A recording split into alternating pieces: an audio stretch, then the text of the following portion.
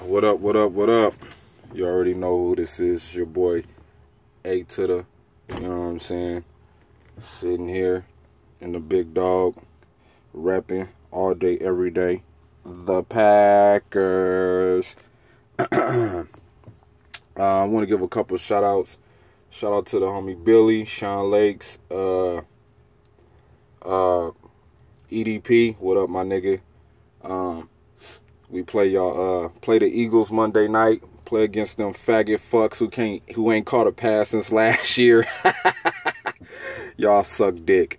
But before I get into the whole Monday night get down with the Packers and the Eagles, I want to talk about what's been going on with the Packers.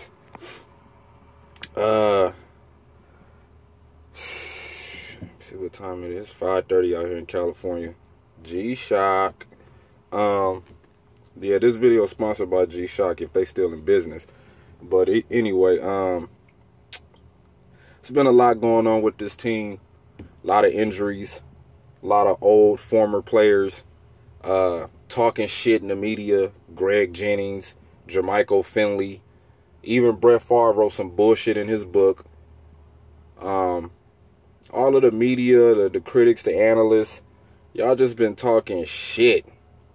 Major fucking shit about Aaron Rodgers and how well he's playing and his family issues and what's going on with him in the locker room. He's not a rah-rah guy. I got one thing to say to y'all. Shut the fuck up. Shut the fuck up. Y'all going this far to talk about a two-time MVP, Super Bowl MVP, arguably the best talented quarterback in NFL history. And you got guys out there that's shitty as hell playing a quarterback position and not living up to the money that they making. Ryan Tannehill, Andy Dalton. The list goes on, man. It's a whole bunch of them motherfucking quarterbacks in the NFL that's just trash.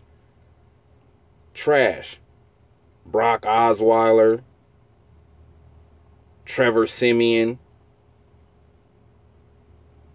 Shit, Cam Newton. This nigga having a bum-ass year. But nah, everybody want to know, what's going on with Aaron Rodgers? Bringing up all these rumors and shit. Fuck Carcino and that dumbass fucking video he made. But anyway, now that I got that bullshit out the way, let's get into this whole Ted Thompson, Mike McCarthy bullshit. I've been telling the guys on Facebook that's on Packer News, that group, that they are full of shit. They always want to go back to the past. Well, in 2010, if you go back and look there, this is not 2010. It's not. Last time I checked, it was fucking November 23rd, 2016.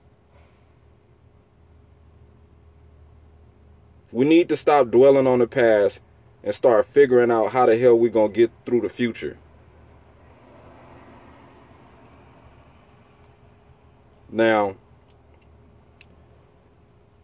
Ted Thompson, you've had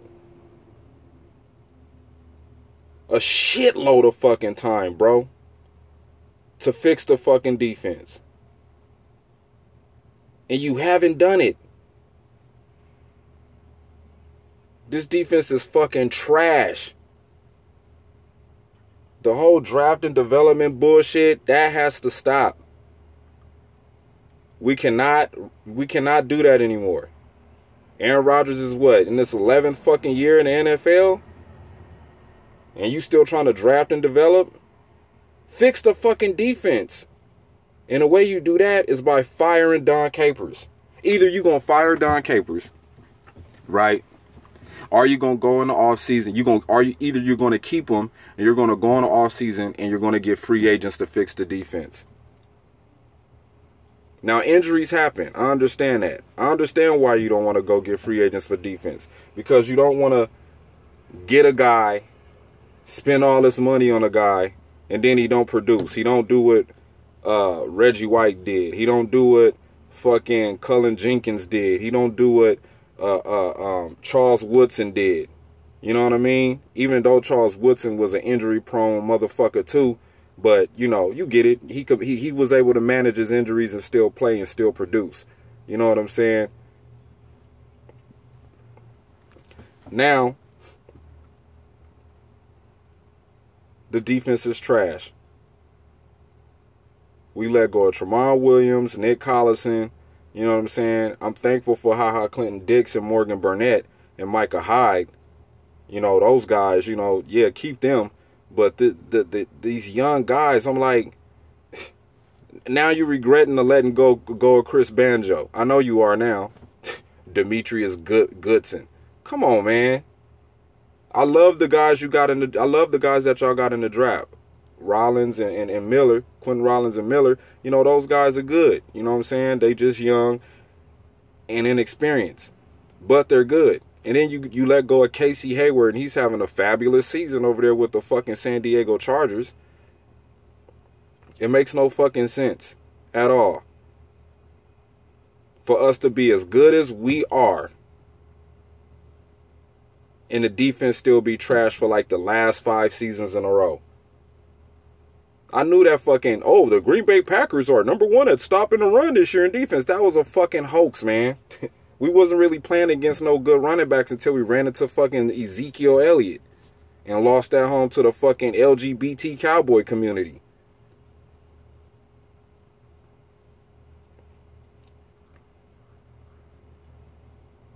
Mike McCarthy. That seat's starting to heat up a little bit. I still have faith in you. You still my coach. But a lot of Packer fans out there, they out there throwing your name through the mud, man. You, Ted Thompson, and motherfucking Don Capers. Motherfuckers is out there on a fucking revolution, marching the streets, with signs ready to impeach you motherfuckers from the office. They want to see a change. I don't think there's no need for a change. Maybe with Ted Thompson, maybe with Don Capers, but not with Mike McCarthy. You just can't get rid of a coach like that, like this. You know what I'm saying? We got a lot of work to do, man. 4-6, playing against the Eagles.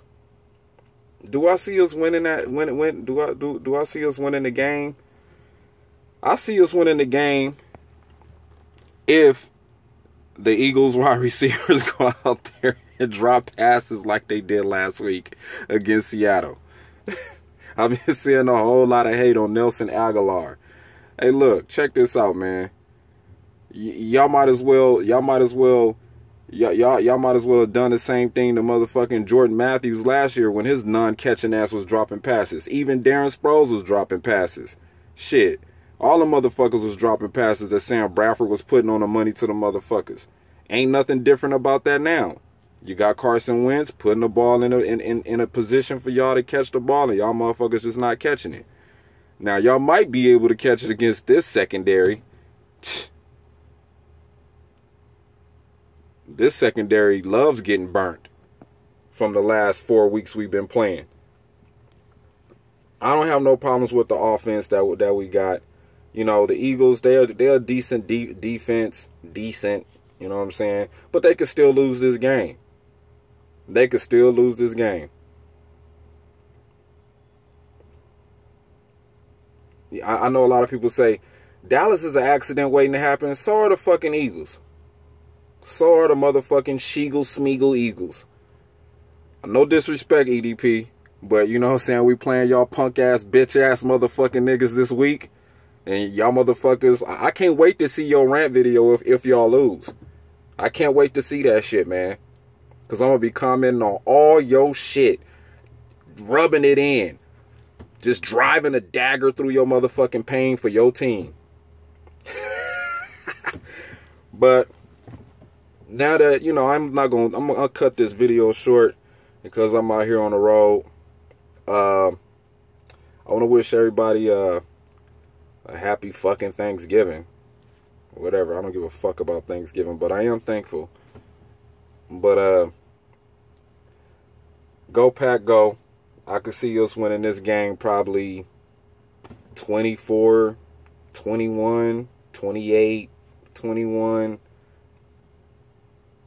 At this point in time, the Packers have to play no fucks given football, and hopefully it turns out into a win, just so I can see EDP tear his room apart again and again and again. Shout out to Nelson Aguilar. That's my nigga, USC. What up, bruh? Let's go. Let's go, Nelson Aguilar. I'm rooting for you this week, bro. I'm rooting for you on Monday night. I want to see you drop every pass thrown at you, bruh. Hopefully it turn into some picks, because obviously none of them motherfuckers on that team can catch. Shit, Carson Wentz might have to go out there and line up and pull a Russell Wilson. Y'all let Russell Wilson catch a fucking touchdown. He had more catches than Nelson Aguilar. But anyway, you see the G, because that's all I know how to be. I see y'all when I see y'all. Peace.